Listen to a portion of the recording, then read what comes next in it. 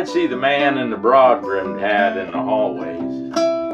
Well, he was ruddy, he looked ready, like he should be fishing. I'd say to myself, well, here's a couple of decent men coming to visit their mothers in the nursing home.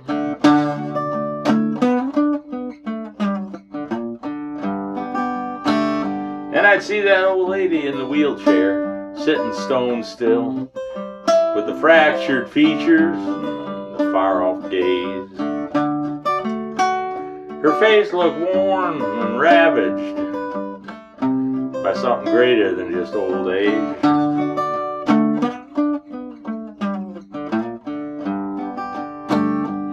Now I'd see him sitting at the table across from each other. She was sobbing and clutching at his arm, and he was just sitting there. She was sobbing and clutching his arm. He was just sitting there.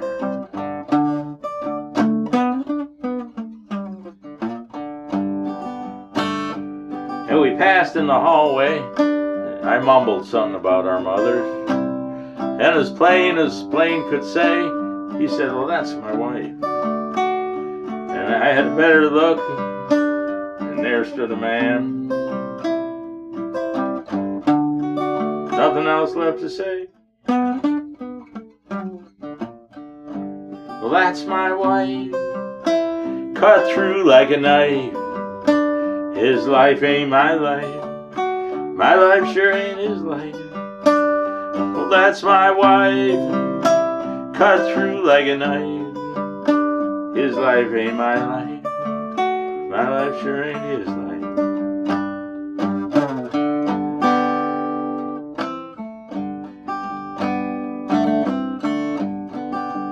Well, I've taken to sitting in my backyard every night before bed, staring up into the universe. And I thank the stars for what I've got. And I thank the stars for what I've had. I can hold tight the good, and I can shuck off the bad. If I ever lose sight, I recall the man in the broad brimmed hat.